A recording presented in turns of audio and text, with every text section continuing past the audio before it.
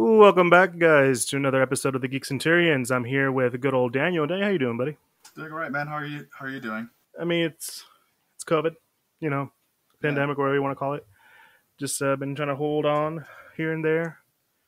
But I know I've been reading a lot of comics recently, catching up on my comics, ordering some stuff online. Have you? Yeah, I've been buying a few comics. Been buying more manga because I read more manga than comics. I mean, I'm with you on that. I feel like, but I mean, personally, to say, like, I feel like it's harder to collect. Not harder to collect manga, but it's like I'm gonna lean them. I rather they came in like a big bulk than just like separate volumes personally. But we Yeah. can talk about that too. It don't matter to me because let's talk about what we've been reading so far. And I got some manga here too, but if I grab one, it's gonna mess up my whole order. It's literally holding up my a certain shelf right here. Let's see if I can try to pull it out later. Heyo, joke there. All right, so why don't you start us off, Daniel, since it's been a while. All right. So one of the books I got a little while back was Batman White Knight. Hey, funny enough, Daniel. Give me. I just finished reading that too. Hey. Hey, I'm waiting for the sequel though. when they have that whole collection out. Oh yeah, I'm waiting for that as well. Oh yeah. So how about you start it off? You start it off, and then I'll follow up. You start off with a Batman White Knight. All right, so Batman White Knight, the Joker, he comes across some medications, takes them himself, and then becomes sane, and then somehow makes all of Gotham go against Batman. You know, making the Joker the hero while making Batman the villain of the story. Yeah, and not just it's and the one thing I will say to continue on what you were talking about, I do like how they portray sort of a sane Joker, and it's not just one medication; it's like a whole, bunch of medications all at once. Yeah, like right at the beginning to just show you he's like in some I don't know, some facility with a bunch of that. Yeah, it's enough to overdose basically, and it was enough to somehow make him sane. And this is like, if you ever wanted to talk about the relationship between Batman and Joker, I think this is one of the best examples of that. Would you agree? Yeah, I would definitely agree. Like, it's a completely different perspective than many of the Batman and Joker stories that we've seen. Yeah, because it's in this one, especially you'll find out, and we're recommending this to anyone who's reading it, who wants to read it. You'll find out immediately that Batman's kind of insane at the beginning of this book. Like, well, not insane, but like this is like that Zack Snyder ruthless Batman that we've all come to hear about. Yeah, like right off the gate when you start reading, you see Batman going, like usually he tries to keep civil in his own wild way as a hero, but in this case, he just went all out, creating property damage and causing harm to civilian lives as well. Yeah, and that's the focal point of like Joker's like who he goes by Jack Napier in the book because he's saying now. He essentially starts talking about Batman. He says he's all good, but he's still a vigilante. He doesn't abide by the laws. All the kind of stuff that we kind of like associate the bad stuff that we say it as jokes, like, oh, Batman, he's a cool hero, but he's kind of like doing some shit that he shouldn't. Yeah. And I love how they explore that theme. And I don't know about you, but I also like the whole Harley Quinn story. Yeah, they have with him. I do like her story as well. How I won't get into too much details with a bunch of spoilers involving with her. But, I do like her part of the story and the way she the plot she does around it. She's just as a focal point as Joker and Batman. Like she's just as important to the story as the two of them, and it's great to see, especially since like considering the long history of Harley always being just the girlfriend of Joker and huge symbol of an abusive relationship with the Joker, and now it's sort of like coming to their own and like they kind of address some of that stuff. By the way, this is an Elseworld story. Sorry, where it's not official continuity. It's another universe, another kind of stuff. Yeah, it's just But a what it's if. a great story. It's a what if, and it's a great story, really. And I'm glad to hear that they came up with a sequel. And I think there's a third one coming out too, right? Like, is there? I heard there was White Knight too. I don't know if they Yeah, Curse of announced the anything about it's White Knight 3.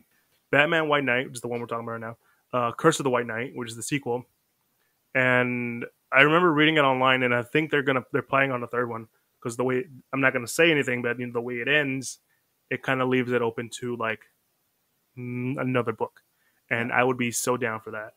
I'm enjoying like this world, especially where you can see this being its own thing, Oh yeah, and definitely. we thankfully got that.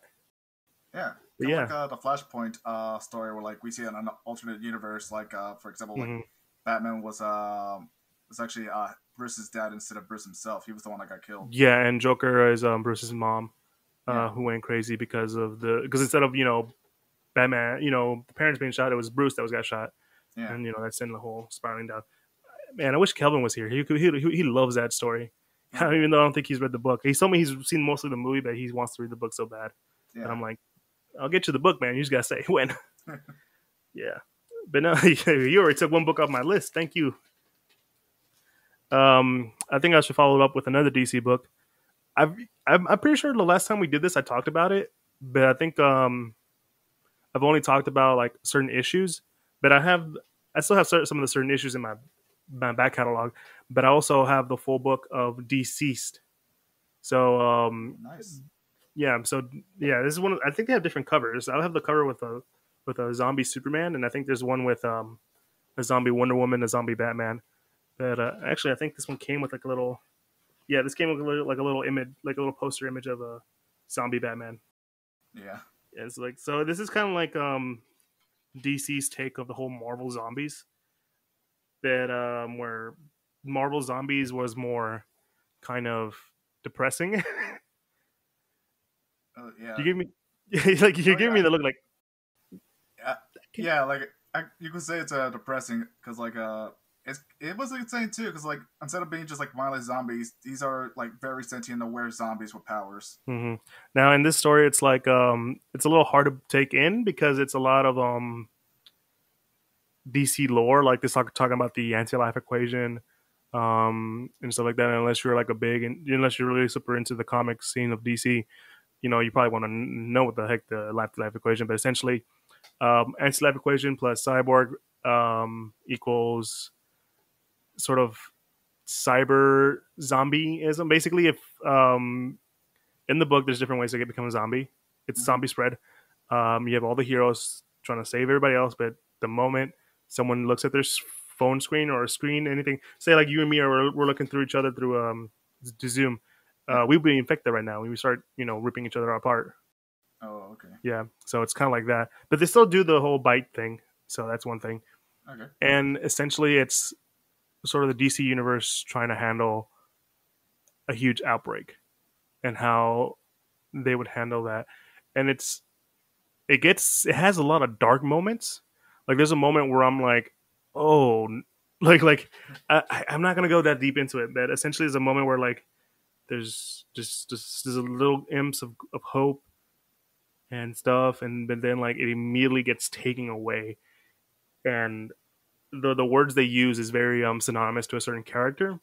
Mm-hmm. Is that you would think like everything's gonna be fine, but like seconds later everything goes to shit, and but there's still sort of sense of like hope, which is surprising because I just talked about they take it away, but like there's it's not dreadful, and every character that is in it has a lot of great moments. Green Arrow is probably one of the best ones in the book, and everything you think would happen kind of does happen. And I'm not saying it's the rest of your expectations, but there's moments where you're like, oh, if they have this one guy, it'd be fine. Guess what? They took that guy out immediately at the Oh, beginning. okay. So that person can't solve your problems now. You have to figure it out on your own. I'm like, oh, that's actually a smart idea to do it because like immediately this certain person would probably figure it out, and they kind of did, but it's too late for them. They got infected. Yeah. But there's still like that sort of emotional crutch, especially for certain characters. Also one of those examples that I keep saying, like, other people write Damian Wayne better than his natural continuity. Yeah. Because like Damian Wayne, son of Batman, he can be a little shit, and this one he was like, you kind of feel for him, and it's not saying that he's like a focal character. He's kind of a focal character. I'll give you that, but he has a lot of emotional moments, and it was a real fun read. Plus, if you get this copy where it just like has like all the story, and Daniel, I know I told you this before, they have they when this was coming out issue by issue, they had some variant covers. Just like some different characters like zombies. Like here's one with Harley Quinn and Darkseid. But like they had some clearly inspired by movie posters. Yeah. Like the first issue was DC says like a little this is Robin and Joker, but they're doing like the it thing with the balloon. Oh, that's nice. Yeah, and there's one with like Llorona where it's like really? Harley Quinn, and I think I showed you that one. There's one I think it was Ghost Ship or something like that. Or but no, it's like different ones. And they did a Conjuring one, which is pretty funny to me. But it's a really fun book. I'm saying fun, but I'm like it's a fun read, and it's very emotional at times too. And it's something you wouldn't expect from a zombie book because we were used to the whole zombies being, oh, this isn't that. But this is one of those few ones that really explore the idea of a zombie outbreak from the human perspective. Nice. That was a lot. I'll admit that. Yeah. What you got for us, Daniel? All right, this one's a bit more lighthearted and a bit larger too, and size-wise. So this here is just like Super Mario Adventures. That is super lighthearted. Yeah, so basically, this is a collection of all the Super Mario Adventure comics that were in the Nintendo Power magazines back in I think in the 90s. So it has all of the story right here collected. It's very lighthearted. It still has a anime manga feel to it as well. Nice. Very charming, very goofy and fun. And you do see a lot of character development that you don't normally see in the games as well. Like I hear the biggest complaint about Mario is that he's just happy. That's about it. You do get a sense of his character in the comic here as well. He's funny. He's goofy. Like he does have a sense of hero and heroism with him and everything. And so is it? No, go ahead. I'll say when you're done. Yeah, and then Princess Peach is not really the damsel in distress because like right at the beginning, Bowser comes up, attacks the kingdom. He doesn't kidnaps the princess. Actually, the princess actually goes after Bowser because something happened with the Mario Brothers. And so she goes out of her way trying to stop King Bowser herself. So is it kind of like those? I remember reading them a while back. It's kind of like they had like a Legend of Zelda manga based on the games. Like there was an Ocarina of Time one. No, I wouldn't say that. Like in a sense, you could tell like it's based around Super Mario World, but it's mostly its own thing.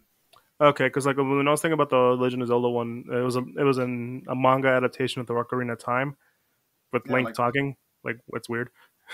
Yeah, like they have a lot of those. Like they covered Ocarina of Time, Twilight Princess. Yeah, I find it weird because like that one is one of the few times I've seen where they try to develop a romance between Zelda and Link, and I'm just like, what the heck? Wait, I thought. Never mind. I always thought it was weird because I'm used to silent Link, like not saying a word, just the hut, hit, whoop, all that stuff. Oh man, that sounds like awesome though. No, not Twilight. Or in Wind Waker, you hear him say, "Come on." Oh yeah, come on. The one book I have, it's an independent book. It's by Terry Moore. It's called Motor Girl. In this book, I finished it in one day because it was such a great read. It's very black and white. It's a lot of inks and cross hatching and stuff like that. But essentially, it's about how can I explain without like spoiling? That's the problem there, isn't it? But it's what could I say? Essentially, it's a story about this veteran who just came back from war, who clearly is going through PTSD. And you start wondering what is real and what it's not, because at some point there's a giant talking gorilla and there's UFOs, and people um, just look at her like she's crazy. And you start to realize what's really going on as you read, and everything starts to make a lot more sense. And like as you get to know more of the character, I'm trying to remember her name off the top of my head. Um, I can't. Is it no? Libby's another one, but basically, it's a lot of fun characters, but the whole yeah, her name is Libby. Oh. But no, it's just really a book about trauma and sort of a perspective, and it's like with PTSD and that kind of stuff. And you kind of see where she's coming from and how this one thing, changed her whole life, and like how each character kind of represents a sort of trauma that happened to her or something like that. Something along those lines. Yeah. And it's a real fun read. You gonna say something? Oh, no. I was just listening. Yeah, it's I really recommend it. It's not that long. It's like 5 chapters, 5 issues, and the art is pretty simple, but it's really detailed. Like this one, I'm trying to remember. I'm trying to find right now. It was a real good look. It's kind of like dude is like sitting in the middle. Yeah, it's like dude sitting in the middle of nowhere, like Kansas or whatever, and he's just like, "What is life?" I mean, yes, it's simplistic, but it works. Yeah, it's simplistic, but it works, and it's a great read. You got anything else for us, Daniel? Comics wise, no. I mostly just have mangas at the moment right now. Go for it, man. I'm stopping you. All right. One, take a recommendation from Guillermo del Toro when he was working with Kojima with the ill-fated Silent Hills project. What could have been? Yeah, he was. He mentioned about Junji Ito being one of his favorite manga artists and authors. Due to the, Oh Jesus, I've seen the art. Yeah, and so the one story he brought up was called Gyo, because he imagined himself trying to while reading the story, trying to outrun a shark on land and eventually getting eaten by the land shark. Yeah, Junji Ito. He's known as being like the horror manga artist. Like his sense of detail and like just it's kind of like Lovecraftian horror at the same time. It kind of, in a sense, too, like yeah, when you look at his art, there's a lot of horror, dread, and disgust that happens in there, but in its weird sense, it has its own beauty to it as well. Yeah, because I'm trying to remember what manga book it was. I think it was about the planet that was like gonna collide with the Earth, and there was a Like lot of dread and like chaos going around the people. Like I could have sworn, like they started crucifying people at some point in that book. And I was like, holy crap! And then like it was so somehow able to come out with a little hope. There's a little twist at the end too, and it was a little funny, but it was just Jesus Christ, the level of detail and horror mm-hmm. that person goes through. That person and just how fucked up a person can go in terms of fear. I was like, Jesus Christ, man. Yeah. Yeah. Then go ahead, man.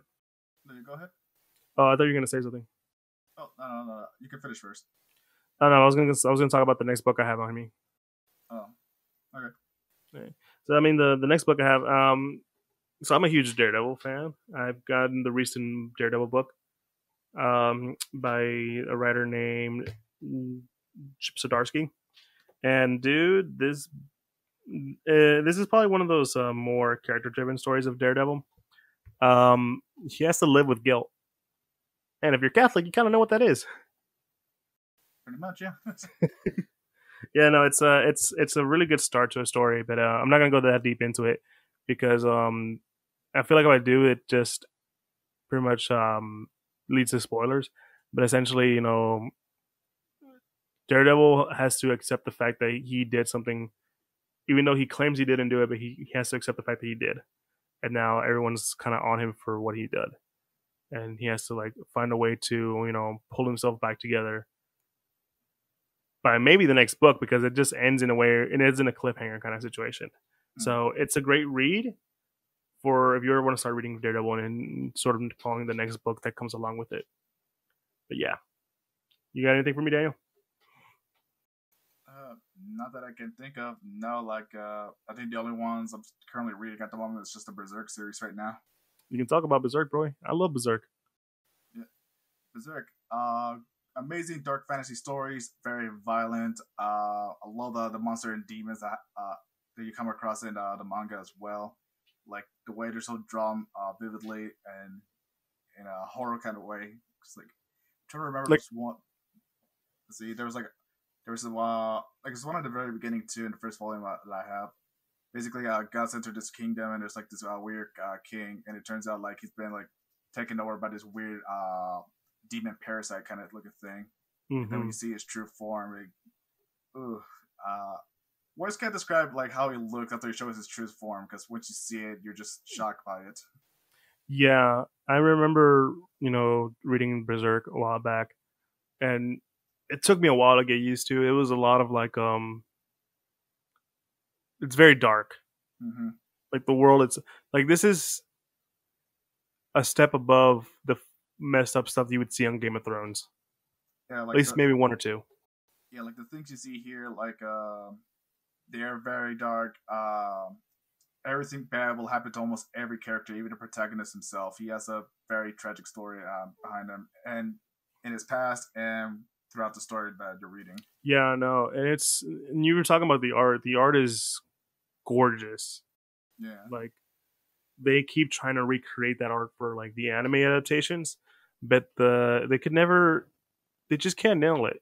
The 91, one in the 90s was close, like but like yeah, they, I would say this: you can take a like one of those one full page panel scenes from Berserk, and you just don't need to explain anything. You just look at how amazing that is, yeah. and they try to recreate that, but it doesn't have that level of detail, and like also because I think it's because it's colored, because like Berserk kind of lives in the black and white spectrum. Yeah, like that kind of be the problem with Berserk and most of the stories with Yuji Ito too, because like the way like the art is so detailed and drawn out, it's kind of very difficult to animate, precisely just like the art without making any sacrifices or taking so much time to do it. Mm-hmm. I mean, that's what happened with the 2017 or 2018? Like I think about it in 2017, but like that Berserk with 2016, CG, 2017 for Berserk anime, yeah, the like second one. yeah, almost the majority of the anime for the 2017 adaptations done completely in let's see, yeah, in CG, and it did not look good. It was like one of the first animes that Japan tried to do in CG instead of like the traditional style. Mm-hmm. And they try to do it in a way that encapsulate the work that you saw in the book, and it wasn't a high budgeted one either too, so it was never gonna look good. And half the times they would recreate like images from the manga, but it just didn't feel right. Mm-hmm. It wasn't that level of like there was a certain battle between the main character Guts and like this evil priest whatever, and like in the book it's like so detailed that there's weight, but in the show it was just like they're just standing there, trying to recreate the image, but it didn't land hard. Yeah, like I was just Yeah. thinking because I know this is a common practice in Japan too with anime.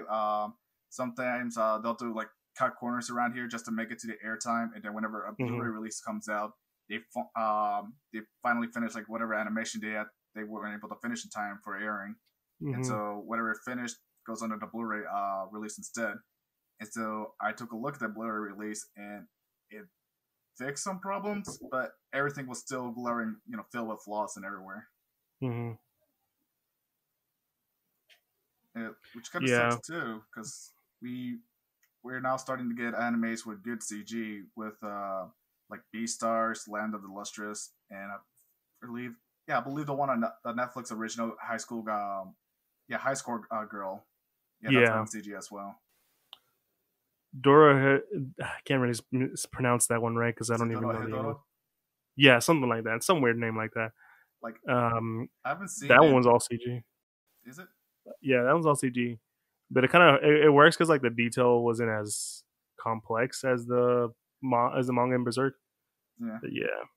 I mean, like, yeah, Goblin Slayer, like, yeah, it did use CG for mostly the main character himself because he's always wearing armor, and there's just so much details to his armor all over his body and everything. But Mm-hmm. it's done well. That yeah, you see it at times, but it doesn't really like distract from the story or anything from the anime. Mm-hmm. Yeah. Let's move on to another book that I have on me. I really don't have that many books left. I have like three, and well, now two if I talk about this one. This one's called Paper Girls. It's another independent book. It's from Image. Um, Basically, if you ever want to read about time traveling, paper paper girls, this is the book for you. And it's fun because like they go into like different like eras and stuff like that, trying to go home. And there's a lot of crazy stuff. Like in this book, this is like the fourth book. There's a giant robot battle. Oh, okay. Yeah, it's like, and it's a little hard to get into. I'll be honest with that because it starts off kind of slow, and you have to like not slow, but it hits you with a lot of stuff, and you have to like go back and reread some stuff. I know I had to like reread like the first two books um again and again to understand what was going on. Mm. And it's one of those stories that those sci-fi stories that have their own language. So you're like, wait, okay, I need to reread that because like it's English, but it's like it's kind of like broken, not broken English, but it's like worded differently. Like there's grammar missing, punctuations are wrong, or and they're using like slang that was like from early 2000s. I'm like, wait, what's going on? Oh, so And it's like a drag and drop kind of thing. yeah, it's kind of like that, and the characters are all likable to an extent, and they're all kind of unique in their own little way. Like there's one girl who's like the new girl. She doesn't know what's going on, and she immediately has to be snuck into this whole world. And one of the things that happens is that let's go to the past. We end up going to the past to like prehistoric America. Look what's going on here, and you're like, wait, what's going on? What's going on? And like as you go along, a lot more stuff gets revealed. And it's written by Brian K. Vaughan, who's like a well known comic book writer. I don't know if you read Saga. Saga. I heard of it, but I haven't Yeah, read it. it's like that. He wrote that. He wrote the Runaways, Marvel Runaways. Mm-hmm. What else did he write? He wrote Why the Last Man, which is one of my favorite books. No, I heard about them. I heard it was really Yeah, good. that one's really good, and one might talk about it another time.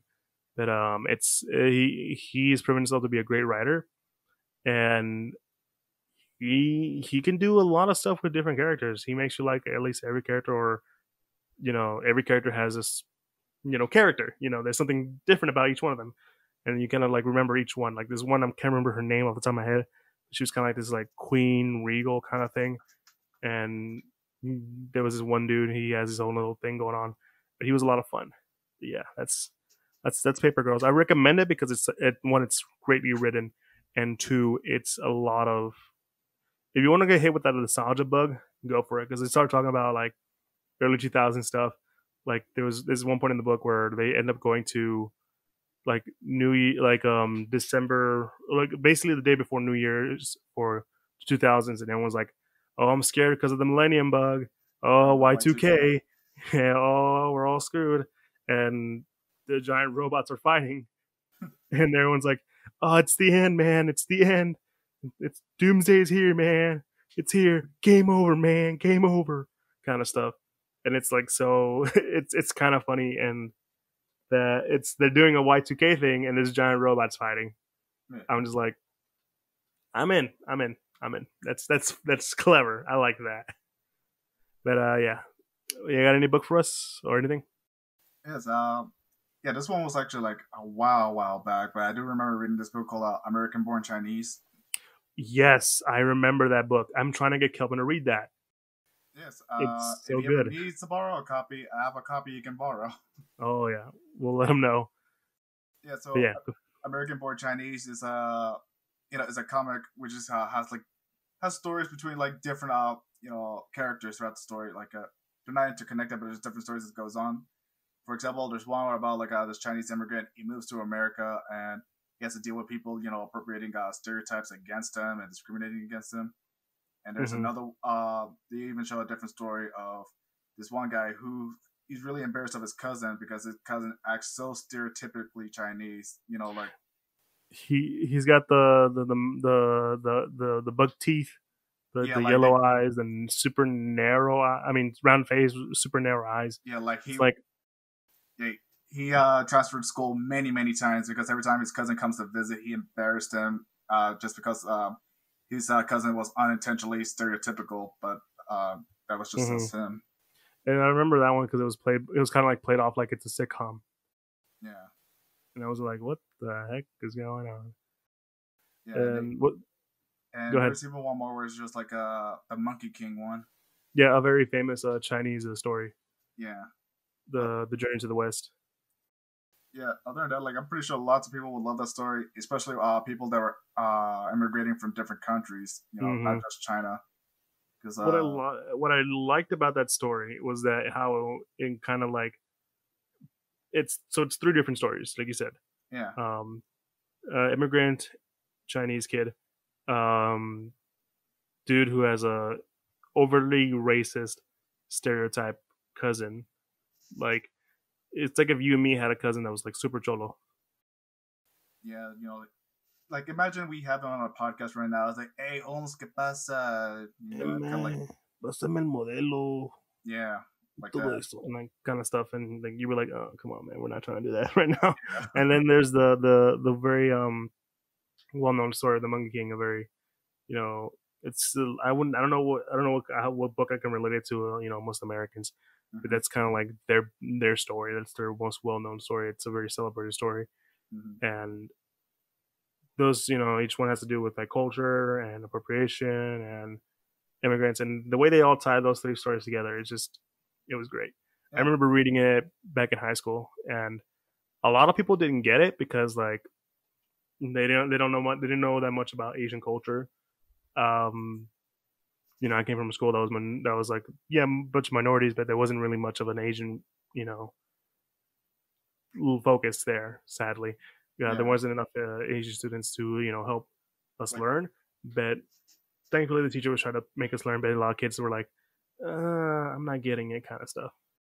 you know, like yeah, man, like I kind of get that, but I just feel like people were like trying to associate more on. Okay, this is probably just I get it more if I was Chinese, but really I think it might be because like they're not immigrants themselves, or they don't have like maybe a relative that's just as embarrassing to them. Hmm.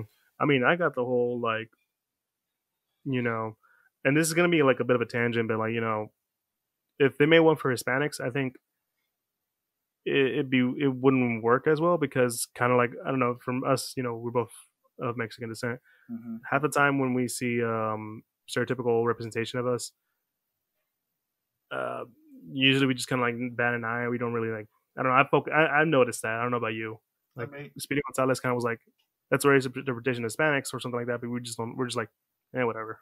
like yeah, like, yeah, I don't think any yeah. There's lot of negative stereotypes about Mexicans, and they don't seem to bother me. They don't seem to bother my family.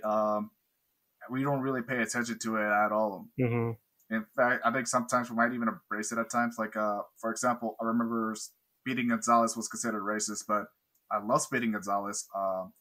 Everyone that I know from Mexico, they love Speedy Gonzalez. Mm-hmm.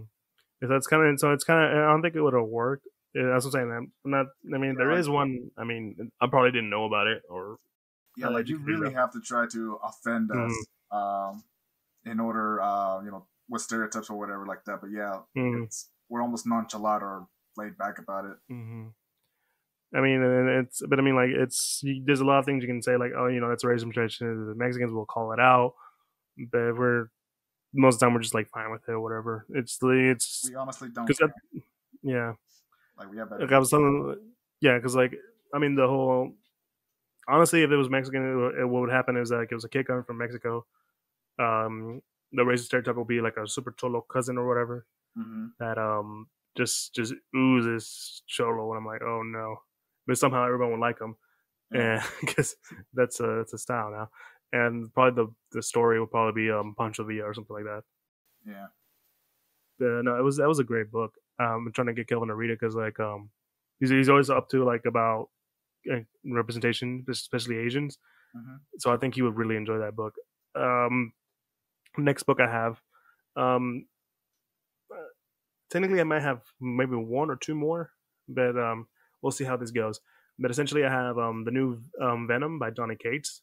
So this is the guy who basically is kind of like Marvel's. Um, that's their golden boy. He's writing a lot of stuff. Like I know recently he hyped up this new story.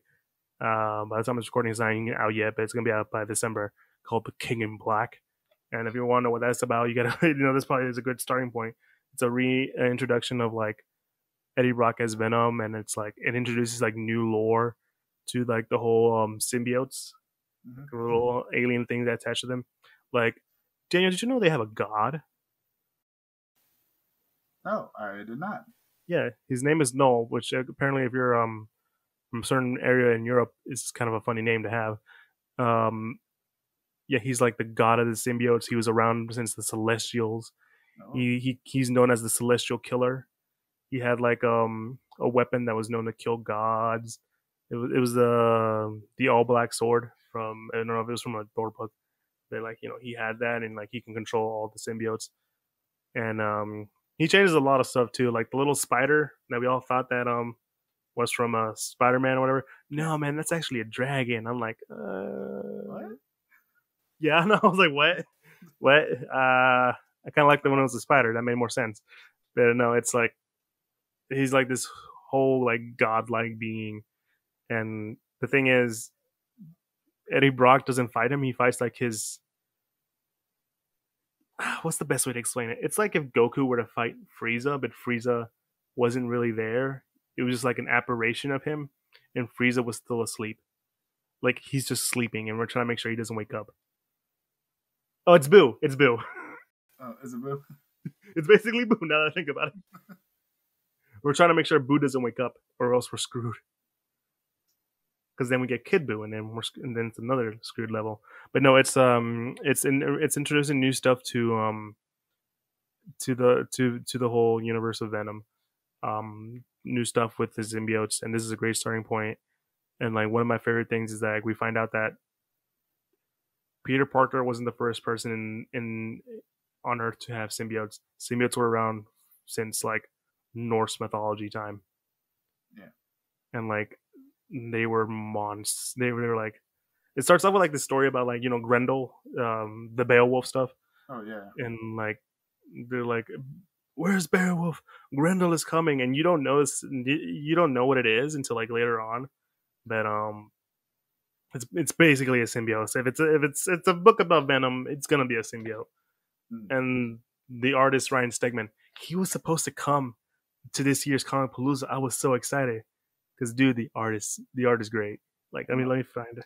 Like, there's like a corrupted Venom look, and it was great. Let me see if I can pull it up right here. That is sick. It's sick. And like he was doing a lot of like, he's like a really great artist. And I was like, yo, if Ryan Stegman is coming to Comic Palooza, does that mean the writer for this book is coming too? Because he's not one of my favorite writers. Like that's just it. I'm in love with the dude's writing.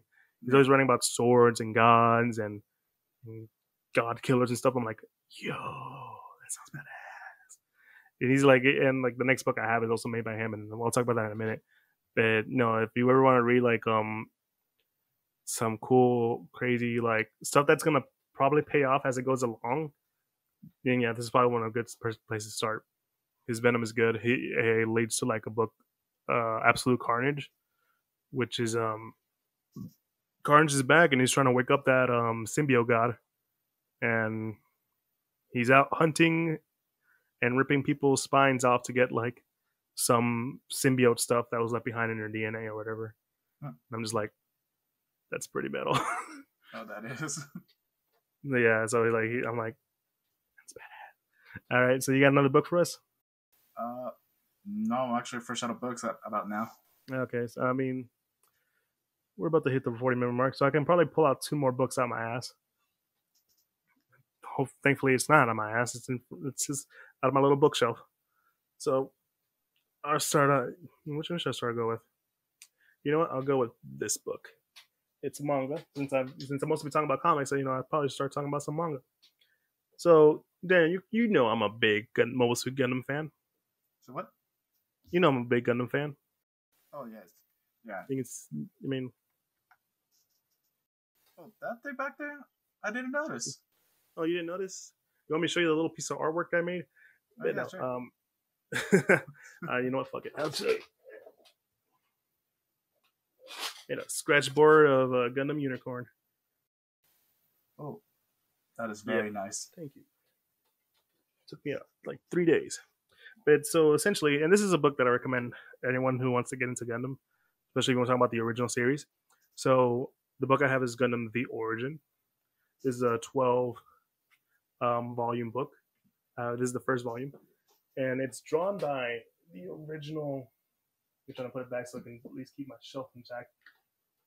It's drawn by the original artist for the show back in 1979, where this is essentially a retelling of the show, and it came out in like the early mid 2000s. So essentially, it's a more up to date known of the story. So you're not gonna get it's not gonna be exactly the same as the show, but you're gonna get more into detail.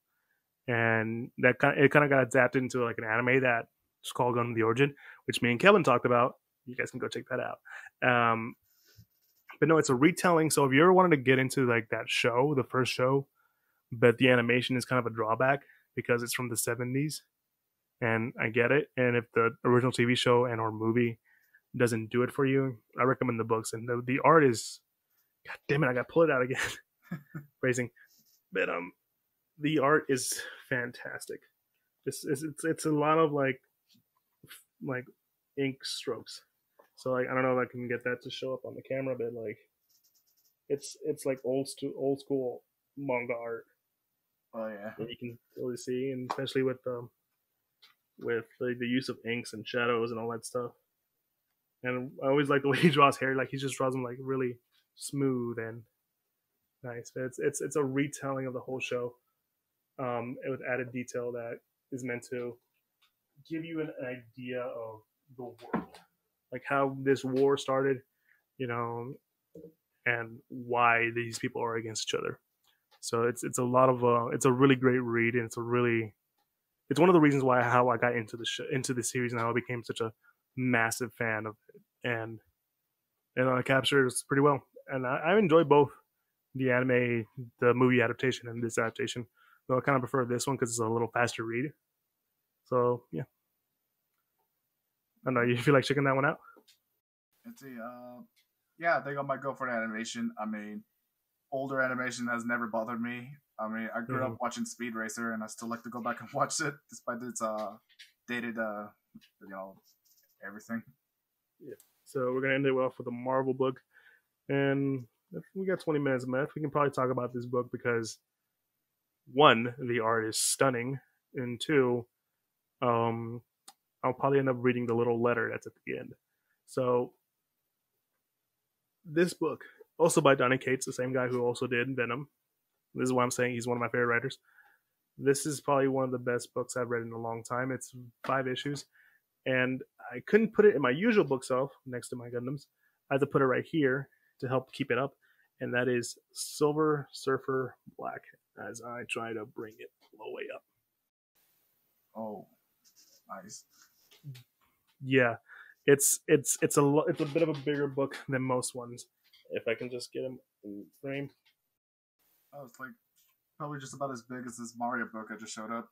Yeah, and it's like I said earlier, it's written by Donny Cates, and this art is by Trad Moore, and I'm so glad that they decided to do it this big because, dude, the art, if it was smaller, it would not do it justice because the art is trippy. It is trippy. Like let me see if I can put this in right. Oh wow. Yeah, it has that classic retro Marvel comic look to it. Yeah, and Trad Moore is really great with that. So essentially, this is between two books, but you can kind of read this on by itself. Essentially, Silver Surfer had to save his some of the Guardians of the Galaxy from a black hole, and in saving them, he ends up going back in time. So he ends up coming across a lot of well-established, cosmic beings from the Marvel universe, but the first person he meets is Null, that symbiote god, Yeah. and you see how much of a badass he can be. Like he's beating the crap out of Silver Surfer. But something that Surfer has noticed is that his power is weakened. He's not the same, strength as he was. So he's off trying to figure out what to do, and it's a lot of personal thought and a lot of questions about existence and the idea of light versus dark. I don't mean good against evil, but it's more like the idea of light versus the idea of dark. No symbiote god. It's all black, and he's trying to bring light into the world, and it kind of ties into his origin. Like there's a point where like he's reminiscing about his time as Galactus' herald and how he knew what he was doing and he chose to do nothing with all these different lives. And there's a point where he talks about like how each planet kind of revered him. Some of them saw him as a savior. Some of them worshipped him. They wanted him. They wanted him to stop Galactus, but he just sat there and did nothing. He starts to contemplate a lot of stuff, and it's a lot of like things that you come to know about Silver Surfer and his relationship with Galactus, and it's kind of also is explored a little bit here. It's gonna end up being sort of one of the best reads, and the art is just stunning. And I remember reading that he originally had a different idea for this book, but that all changed because of he had to change the story because at the time when he was writing up the idea for it, Stan Lee had passed away. Oh. So so Donny Cates in a way made this book to be a sensitive honor of Stan Lee. So, and it even has like a little letter to Stan Lee that honestly it just like kind of almost took me to tears. And it basically saying, Stan was one of my heroes. He, inspired me to do a lot of the stuff that I'm doing now. I remember, and he talks about the first time he ever met Stan Lee, and like he says like, Stan. He tells Stan like, I can never do what you did, and Stan is like, well, you can at least try. And look where he is now. He's like Marvel's it guy. He's the one making a lot of books. I would read the whole thing, but it's a bit of a wordy letter. Unless you want me to read it. Man, it's a long letter, but yeah, I would suggest like probably just go. I'll probably be better off getting the book itself and like reading it to myself and having. Yeah, no, it's a great book, and I'm telling you, the art, and I'm trying to go with one that's not spoilery, but the art is just super trippy. Like this panel right here, it's like his mouth is seething and stuff, and it's just like super. Like there's just so much going on in there. So much going on, and if you pay attention to how it flows, it's just there's a sense, it's everywhere, but there's a sense of fluidity at the same time. Like I'm trying to remember which one it was.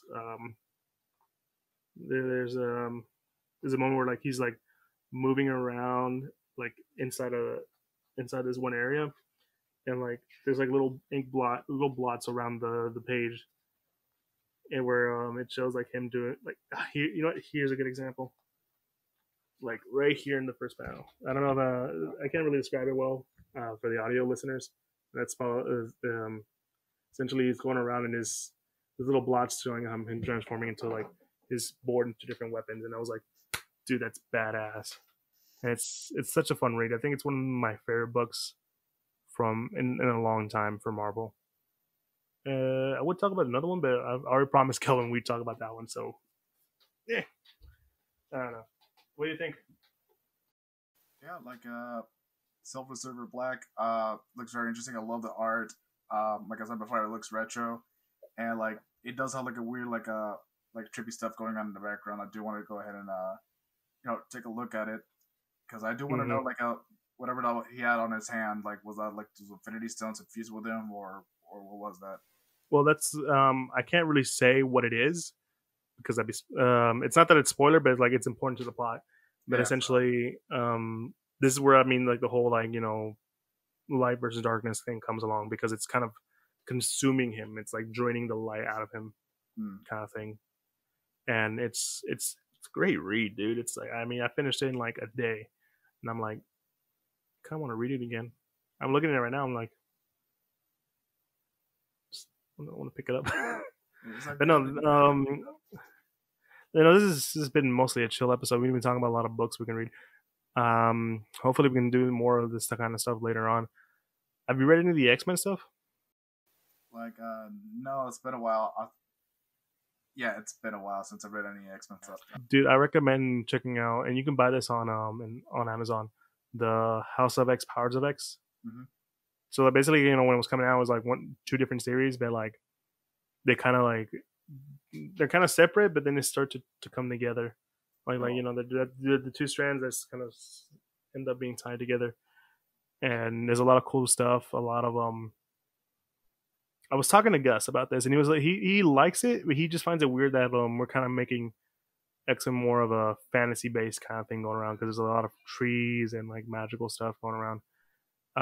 I've thoroughly enjoyed it. There's a moment in the book involving Wolverine and Nightcrawler that you're gonna be like, bruh. No, actually, I think I did recommend you this book because it was the book that I told you that where Apocalypse teams up with the X-Men. Yeah, and he has to like about House of X. Yeah, no, and like there's a scene where Apocalypse has to like die defending the X-Men. I'm like, what? Are you Apocalypse? The big bad of X-Men? What? That's crazy. And the stuff that later on revealed is like even more like the story they're going on right now, the new X-Men stories. I think they're okay. They build up something so big that they're trying to like. I'm waiting for that big payoff, and they're taking their time with it. And I'm like, come on, man! I just want to read. I want to see what happens with the X-Men.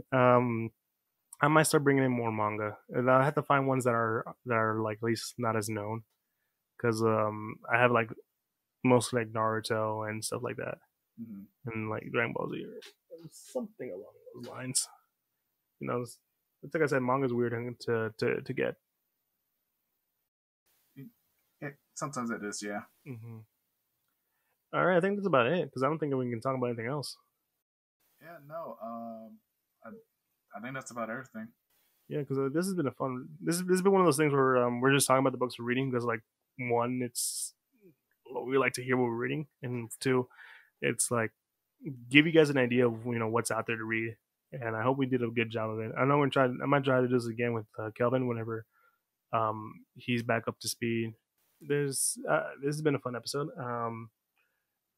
For those of you guys who like to listen to us, be sure to follow us on all these podcasting sites from Castbox, Google Podcasts, Apple Podcasts, Castbox, Spotify, Pandora, the usual stuff. Also, if you like to watch the video version of this on YouTube, go check those out over there. Subscribe to us. Hit the bell icon, like button, whatever. The usual stuff that you kind of see every nowadays when it comes to YouTube. Comment and all that good stuff.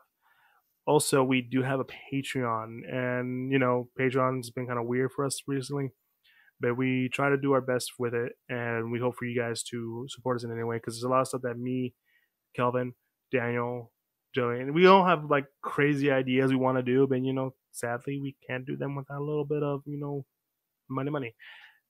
And it also shows us that we're probably doing something great. Be sure to follow us on social media for Facebook, Twitter, and Instagram, all with the Geek Centurions. So if you type in Geek Centurions on whether it be Facebook, Instagram, Twitter, you'll find us at the Geek Centurions. And yeah, that's about it. You got anything cool to say, Daniel? Halo looks cool. Yeah, who knows? Maybe one day we'll talk about New Mutants. Yeah, please. Whatever that comes out. Please do not delay it again. It's been delayed. I don't know how many times. Just release it on video on demand or Disney Plus, please. I just let me watch it, please. Right, dude. It's just hopefully the Winter Soldier and Falcon and the Winter Soldier show is gonna be good. I guess it's supposed to be coming out soon. Oh yeah. But yeah, we'll see you guys again sometime soon. This has been your boy. I don't know where I'm pointing, but it's supposed to be for Daniel. Well, I guess I'll start it up. So thanks for watching us, guys. This is This has been Daniel, and this is by bro over there. Yep, this is good old Eli, the host of the show for a while. It's been fun. Hope you guys have a good one. Peace.